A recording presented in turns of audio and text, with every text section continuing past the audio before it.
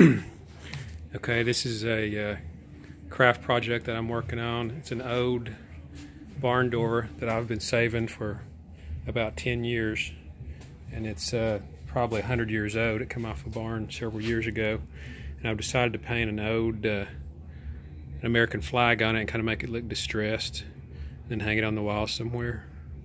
So I'm using sanded the door off and just left it pretty much distressed like it was, and I'm adding some using some Minwax oil stain, red, white, and blue to stain it in.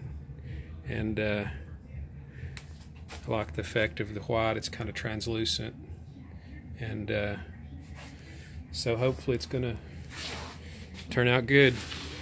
But there it is. The important thing is to get your lines laid out right and all your proportions before you start your staining. So but anyway, that's the deal.